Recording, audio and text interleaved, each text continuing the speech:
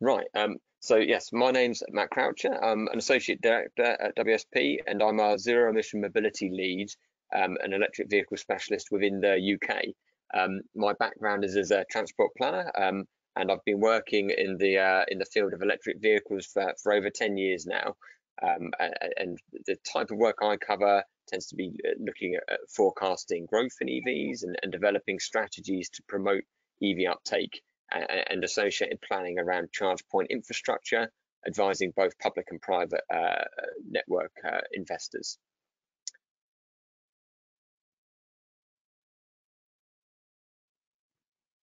Sagar Kanchala, based out of Toronto, Canada. I'm with the advisory services here, leading the energy transition practice in Canada. Back to you, Matt. Great, thanks, Saga. Right, so I'll just take you through the agenda for the session. I've just provided our introductions, and I was just going to do a little bit of scene setting and talk around what's driving EV growth, and around some of the work we've been doing in the UK around EV strategy development and infrastructure planning, and some case studies of some of the work we've been doing there, which goes on to look at charge point demand and supply and gap analysis, followed by some summary of some charge point deployment advisory. And then Saga will be taking you through a case study of an interesting project we've done for the World Bank, looking at electromobility in Colombia, followed by some discussion around charging infrastructure, and concluding with some key takeaways, and then we'll move on to the Q&A. Right, so just to kind of set the scene a bit, it wouldn't be a webinar in 2020 or early 2021 without at least making a passing reference to the fact it's been a fairly remarkable past 18 months or so, with a global pandemic and the associated economic shock that has brought. Some headlines from the UK here, and I think it's pretty fair to say it's a similar story anywhere where you may be joining us from today. And yet, despite that backdrop, that very challenging backdrop, move on to the next slide. We've seen a remarkably resurgent and strong growth in EV sales, which have grown rapidly for a number of years now, and we're really seeing an acceleration in that EV uptake, and that's despite the really challenging economic headwinds that we've been through over the past year and a half. And this particular chart is for the UK, but I think it's broadly a similar story wherever you'd be looking. In the UK example we're looking at here, you can see that of the total EV growth, we've seen that real sharp uptick over the past couple of years in particular. And you might notice that the lighter blue line, which is pure battery electric vehicles, actually overtook plug-in hybrid electric vehicles in terms of share of total sales over the past couple of years as well, which is quite a notable transition. If we move on to the next slide. So there are many reasons for this, and I just wanted to kind of introduce a few of these before we go into some of the particular case studies we're looking at. So there's been strong political support for this, and I think even prior to the pandemic, some of the trends were increasingly supporting strong EV uptake. So we've seen growing kind of recognition and urgency around concerns for the climate and climate emergencies. But also prompted by the pandemic, we've seen lots of talk of things like building back better, a slogan so good that it's been used on both sides of the Atlantic by our Prime Minister and the US President, and prompted by things like the figure in the bottom left there, which is showing the impact of lockdown on air pollution. And this happens to be showing China, but it could be showing any number of urban areas where without such intensive internal combustion engine activity, air quality significantly improved. And of course, EVs can play a major part in that and do feature prominently in lots of initiatives such as Build Back Better. Next slide, please. So that's one factor, the political angle. A further thing that's driving growth is simply the availability of a broader range of models of vehicles and increasing range, as you can see in the figure on the right there, as compared to when I first started working in the EV sector back in 2009. Vehicles like the G-Wiz, that is, shown in central London, were one of the few EVs available, kind of 50-mile odd range. Very much more limited niche application than we see today. If we move on to the next slide, and we see in addition to that growing availability of vehicles, we're also kind of seeing movement in all the right directions in terms of costs. So generally accepted, depending on where you are in the world, that we might see price parity with conventionally fueled internal combustion engine vehicles later in this decade. And you can see a big reason for that is the fall in battery costs in particular, which take us below that common threshold with internal combustion engine vehicles there, shown by the yellow line. That, in conjunction with ongoing and sustained grants from governments and tax incentives to reduce the cost of the vehicles, subsidised charging infrastructure, and so on. But increasingly as well, in private organisations, declaring net zero targets and ambitions to reduce their own emissions, it tends to be closely followed by a big shift, pivot over to fleet electrification and towards renewables and green investments. And that's all helped in part as well by the improving commercial case. So we've got quite a few trends feeding into that acceleration in EV uptake. Next slide, please. So all of this requires in turn a significant pivot in terms of charging infrastructure, and it shouldn't really be understated how big a change this is, moving from what is currently a very well established, well understood network of refueling stations and the associated fueling infrastructure, well known and well understood by people, to a completely different charging ecosystem that is still very much evolving and presents both opportunities in that there are more places you can charge relative to petrol fueling stations, but also different challenges and different charge rates that require understanding and acceptance from the public. Next slide, please. And just moving on to some of the common questions we're asked by our clients working in the UK, and again, I'm sure this is a similar story wherever you might be looking at EV-related projects in the world. Common questions always tend to come back to how many and what type of charger are required and where, be that from the perspective of the local government or national government who want to promote the switch to EV, or a private investor or a property owner, property manager who wants to understand what they need to introduce. The next question is often then, particularly from the government perspective, where will the private sector deliver the charges that we need? And if not, what is the role for the public sector in doing that? And then just to move on to an example of some of the projects where we've answered exactly those questions recently within the UK. So as part of EV strategy development and infrastructure planning, we supported a very wide range of clients across the full extent of the UK in both the public and private sector side. This focus here is on the public sector organisations.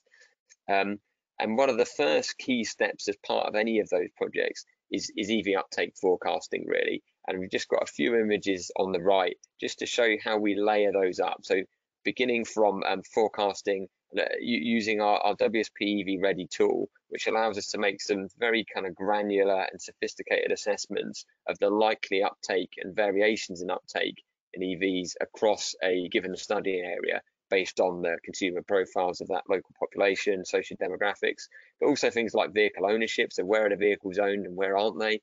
What is people's parking? It's well recognised that not having access to off-street parking is a real limitation, certainly at the moment, in terms of people's likelihood and willingness to switch. And so we layer on those various different characteristics to ultimately inform the last of those figures you can see there and forecast EV uptake. And if we move on to the next slide, you can then see that what that then enables us to do is better understand where the future requirements for charging infrastructure are, and what we can do, and what we tend to do regularly as part of the projects we work on, is then engage with those charge point operators, the investors in the charge point networks, to understand what their deployment strategies are, where are they planning to invest, and where aren't they, and some of their decisive factors tend to often to come down to things that will inform the viability of a given site, which often is the proximity to a strategic road or major road, where you've got a significant passing traffic flow to drive the utilization of those charge points and recoup that investment, and where the electrical connection to the grid is reasonable and is not constrained and going to require significant investments that damage the commercial case. So by overlaying the forecast demand with the forecast supply, we can then identify what gaps may emerge, and this can be really help then the local and national government understand where they need to make potentially targeted investments to ensure you do achieve that reasonable broad coverage in charging provision and support that transition to EV. The other thing, just to pick up on, there's the bottom figure, is then highlighting in particular areas where there is forecast to be a reasonable demand for EV uptake, but in areas where there's very much a reliance on parking on street with rows of narrow terrace streets that are very reliant on publicly accessible charging infrastructure if they're to be supported in making that transition. Again, so it allows some real targeted interventions. Next slide, please.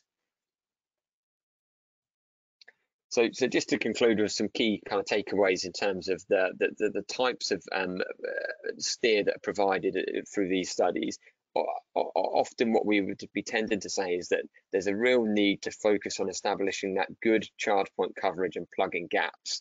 At the moment, certainly within the UK market, there's a tendency for the kind of most optimal, commercially attractive sites to attract investment and charge points, but that will inevitably leave gaps and leave places behind without some support. So helping to identify those areas, as I say, without access to off-street parking, or areas unlikely to attract that private sector investment. Context is key, something Saga is going to pick up as well, I think, and really essential to understand who the different user groups are and what their requirements are, because that has a significant bearing on their corresponding charging infrastructure. And then right sizing that deployment to make sure that you're providing adequate charging infrastructure and prioritize investment in the right places.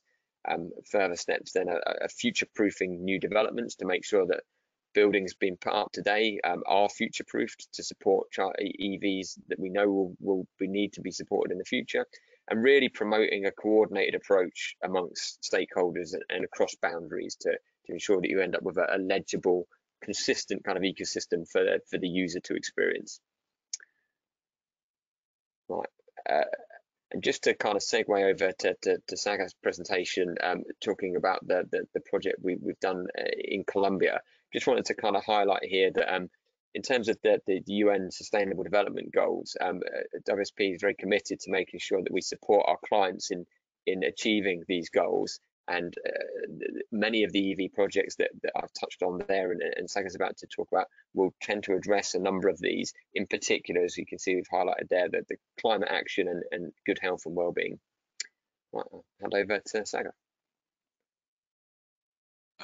Thanks, Matt, for providing an overview of the general approach to EV planning, and as well as how WSP pursues the EV planning for various clients. In the next few minutes, I'll briefly touch upon a recent project that we completed for World Bank, and then talk about some key takeaways from this project, as well as from other projects that we have completed. Like many governments across the globe, the Colombian government has also established some emissions reductions. And they've realized that electrification of transportation is a key solution to reduce the emissions. World Bank and the government of Colombia have long partnerships engaged in the electricity sector. And it was felt that lots of policy framework designs were required in the electricity sector. To move forward with this mandate, World Bank has engaged WSP to develop the policy framework that the government of Colombia could develop and implement. And this mandate covered various components. And as you can see on the right side of this slide, it involved looking at the economic impact from any tax changes. It looked at regulatory issues, both from a transportation as well as from the energy regulation. It involved understanding the power infrastructure as well as business models. And it had some challenges considering in Colombia that electromobility is at a very early stages, and then building any rapid deployment of EV could put some constraints on the local electricity sector. And finally, because it involves many participants, significant stakeholder interactions is required. With the time available, I'll just pick up two particular challenges during our engagement related to the business models. The first one relates to the access to the public charging infrastructure. And this is an issue across the globe as well, with all the developments that Matt has alluded to. Public charging infrastructure is not growing at a pace that it is adequate to meet the global emissions reductions. This charging infrastructure can be seen across. There is this traditional utility infrastructure, and on the right side you have the charging equipment infrastructure, and between there is make ready infrastructure, whereas stakeholders can participate in that value chain. And these could be municipalities, utilities, and or even private charging equipment companies that we've seen, like the Tesla's proprietary models. And all these companies need to compete and collaborate to develop this infrastructure. One of the challenges that we've seen for the accelerated EV, if there is no clarity in who owns and operates which piece of the infrastructure development, that would impact the accelerated deployment. And this is true for Colombia as well as for various regions as well. And the next challenge that we've seen relates to the total cost of ownership. And this is particularly true for emerging economies where internal combustion engines are more prevalent or more economical because there's a local production, local availability, whereas many of the EV models need to be imported from other countries, and there are significant tariffs for owning that vehicles. And how we looked at in the Colombian project, in all the components, not just the business models, we looked at the best practices across the globe. And then with the WSP experience, we looked at the Colombian context and came up with the recommendations for the policy development. In this case, we looked at various options that could help with reducing the burden of cost of ownership. The high-end EVs, probably they don't require any support, but then there could be government incentives, and they could be related to a good carbon signal where they can incentive to return the internal combustion engines and use that credit for owning an electric vehicle. There could be the traditional EV financing to reduce the initial capital investment.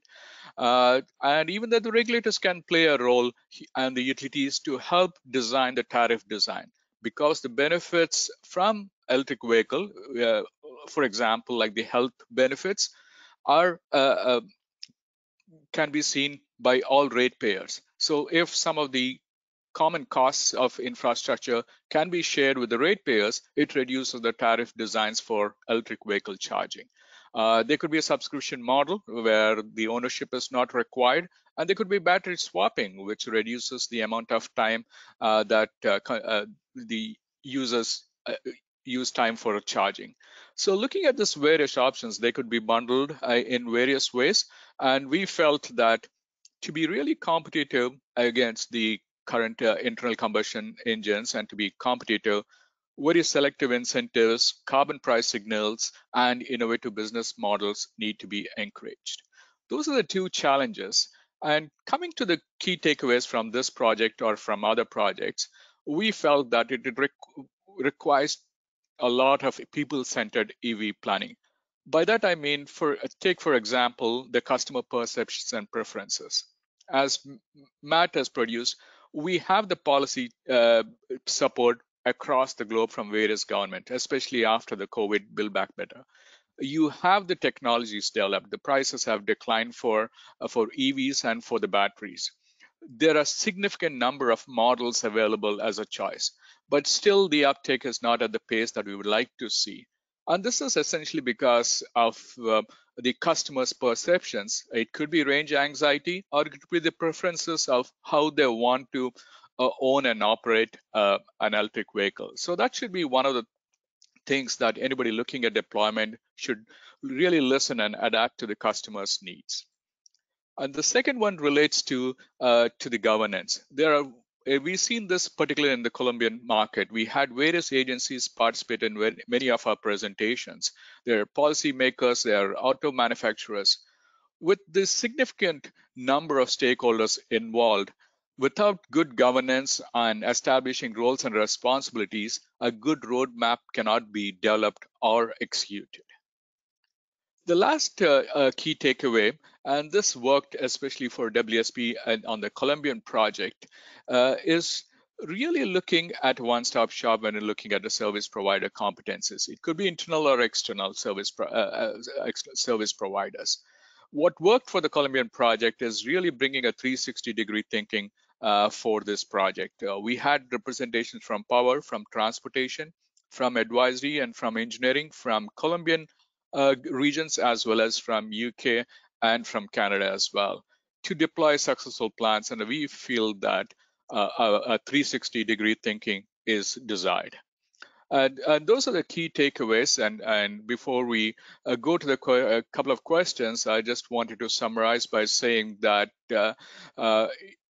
if you're looking for rapid deployment and for EV planning, very people-centered EV planning is essential, because at the end, the customers, the stakeholders, and the service providers talent are all people. With that, we'll open for some questions, live questions, or as well as there are some submitted questions that we could respond to as well. Thank you. Thank you, Sagar and Matt, for your presentation. So before moving into the Q&A period, I would like to remind attendees to enter your questions in the question box on the GoToWebinar platform. And also you can download the PDF version of the presentation from the handout box on the dashboard, as well as the recent Transitioning to Zero Emission white paper as well. So as Sagar mentioned, we received a lot of questions upon registration. We will start with the first one. Do we really think that internal combustion engine vehicles will see a rapid decline in sales after 2030, resulting in a huge push of EVs? Yeah, thanks for the questions, and I think this is applicable across the globe as well. My thought is, I'll wait for Matt's response as well. I truly believe that there will be a change from IC engines, and it's not necessary that only EVs will take that place. There will be multiple pathways to move away from internal combustion engines. It could be electric vehicles, it could be hydrogen fuel, it could be renewable natural gas. Plus, also it could be driven by the policies. There could be some negative incentives for owning an internal combustion engine, and that could also move people away from internal combustion engines. And definitely electric vehicles would have a significant share, but there are other solutions as well to move away from ICs. Anything, Matt, you want to add to that? Yeah, I agree. I mean, I think we'll probably see as we have done today a kind of different pace and different rates of acceleration globally, and particularly within different segments. I think the transition to electric vehicles is really well underway now, and in the kind of light duty segment, car and small van segment, and I think the kind of commercials of that only continue to look better, really, as we're now getting that kind of volume production, broader range of models, improving, though still more to do, as we've touched on, in terms of infrastructure. So I think things are kind of coalescing around EV for particular segments, and I think there's real momentum behind that now. but yeah, I think it will probably be a bit patchy, a bit linked to what particular governments and initiatives are happening in places as to kind of how exactly that pans out and varies. Thank you. We have a question from the UK. We're building high-rise apartments in Britain without any consideration to charging facilities. What is the plan to change this?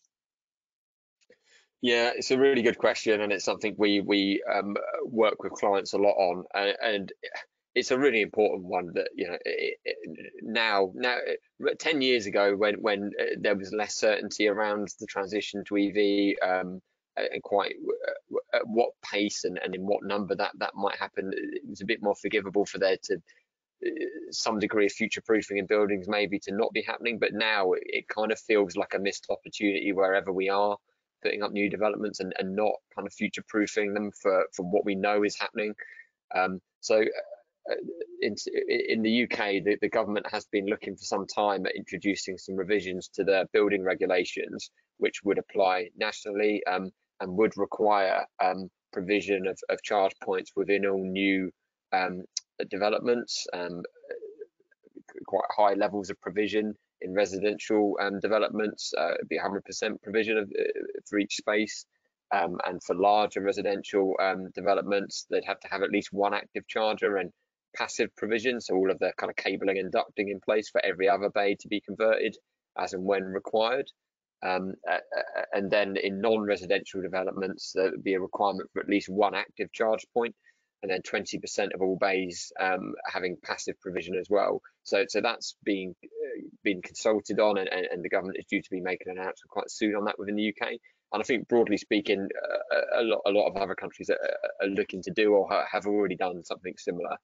The EU is introducing regulations for new buildings as well as part of the European Energy Performance of Buildings Directive, and that's kind of loosely what's behind the UK standards as well. So at the moment, it's not formalised, and some local governments, some local authorities have particular requirements and others don't. But I think in time, yeah, that has to move towards a more uniform kind of minimum requirement. I don't know if there's anything you want to add to that, Sagar. No, it is similar. I think building codes are changing in Canada as well to accommodate the EV charging infrastructure. Thank you. There's a question here about Norway. Are there any lessons that we can learn from Norway, which is currently leading in the take-up of EVs, if you're familiar? Yeah, I mean there are lots of lessons to be learned from Norway. I mean they're well ahead in terms of EV uptake, as I think is widely known, and very ambitious kind of targets in terms of full transition to pure battery electric vehicle. I think it's 2025, which is amazing really compared to, you know, everywhere else. So they've been well ahead. I mean a lot of what's kind of behind Norway's success has been very strong kind of incentives, support to promote EVs and correspondingly high charges for conventionally fueled vehicles. So, you know, that's not always easy for other places to replicate to quite the same degree. But yeah, there's certainly kind of lessons to be learned there around strong and sustained and consistent government support and incentives to really kind of get that transition underway. Yeah, I think there's definitely lessons to be learned there. And because they're at that scale now, where the number of EVs on the road, they're at that kind of next level of charging infrastructure rollout, so kind of very large deployments in new developments relative to maybe what we're seeing elsewhere. So yeah, there's some really good lessons to be learned from that, I think. Thank you. In few years, would the grid be able to support the demand for the EVs? There's definitely some infrastructure investment required for the grid to be able to handle the electric vehicle infrastructure. Again, I could be biased here, and when I was presenting on the business models, I come from the utilities, spent significant time, and utilities can play a significant role in developing the required infrastructure.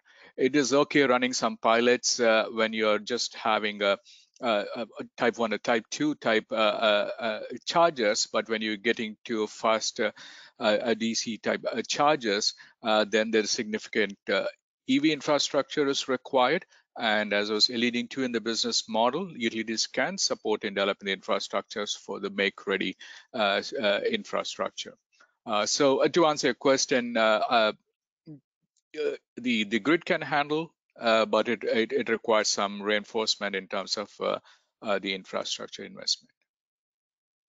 Thank Yeah, you. just to add to that, I think a kind of recurring kind of finding of many studies that have looked into this has been that the kind of importance that smart charging can play in alleviating some of the challenges that the grid constraints pose by simply enabling vehicles that are plugged in and charging overnight to do so in a way that can ultimately respond to signals back from the grid and really to look to kind of manage the load effectively. That ekes out a huge amount of efficiencies relative to kind of upgrades, although nonetheless upgrades will still be required in places. Yeah. Thank you.